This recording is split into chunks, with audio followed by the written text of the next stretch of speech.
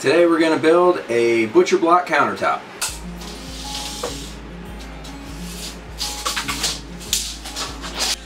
So what exactly is a butcher block cutting board or countertop?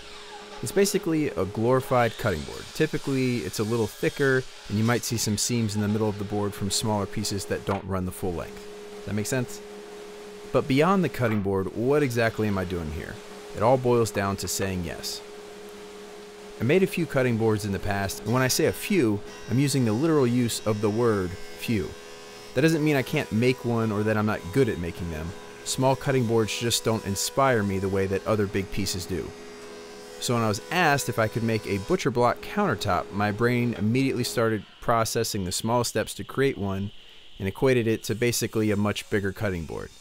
But the kind of bigger that to me was actually inspiring. Whenever I'm thinking about a new project, especially one that I've never tried before, I have to break the project down to its simplest parts and steps.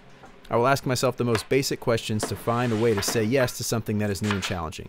For this piece, I took what I knew about cutting boards and applied it on a bigger scale. Can I cut wood into strips? Can I make all the strips square and uniform? Can I glue them together? Can I flatten them after the glue up? And the list went on.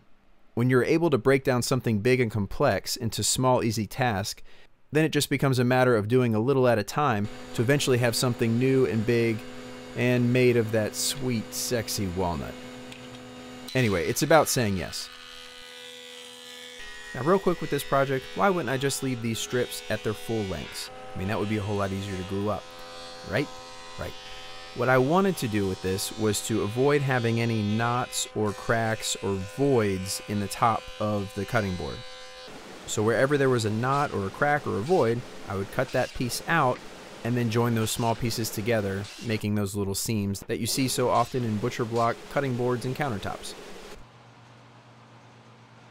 With every project I take on, I try to expand my skill set, especially if I've made it before.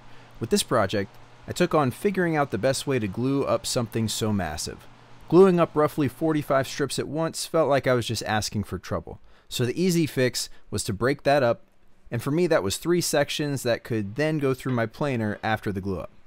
The next tricky part to navigate was getting seamless joints in the middle of the board where the shorter pieces met.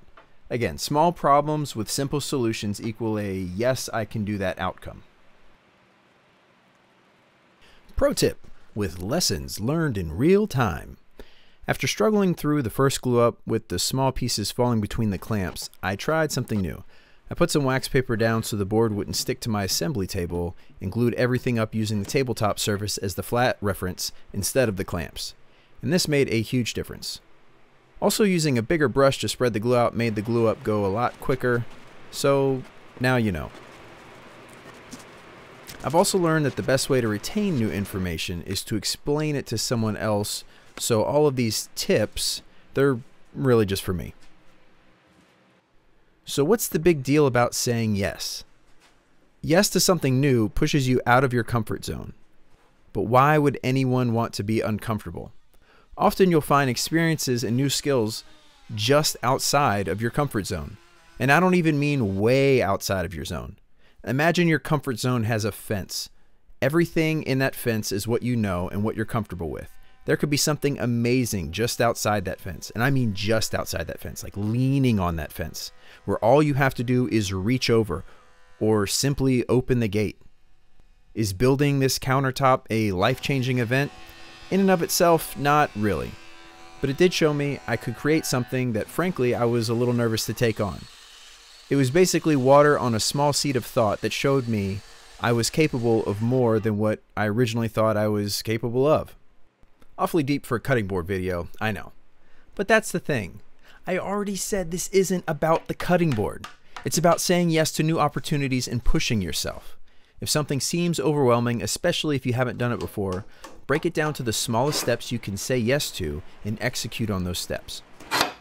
And also be careful with your clamps. They are easily angered and can be very unpredictable.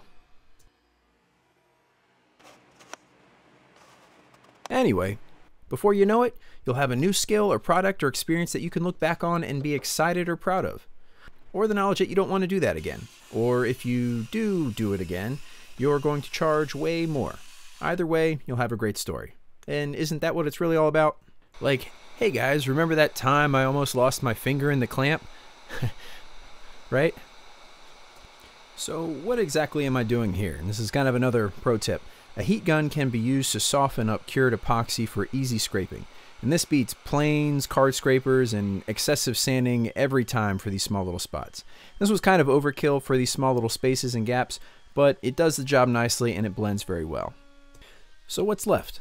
With a little edge detail, a simple idea that was met with a yes has now taken the form of a butcher block island countertop that I can feel proud of and inspired by. It added another brick of confidence to saying yes to whatever seemingly overwhelming project comes my way.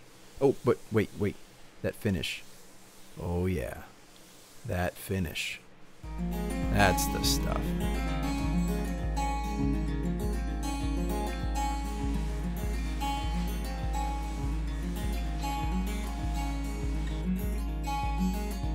I hope you enjoyed my journey through this behemoth of a cutting board, and maybe even feel a little encouraged to try something new. Maybe something like hitting the subscribe button and turning on notifications, or even clicking on the thumbs up button.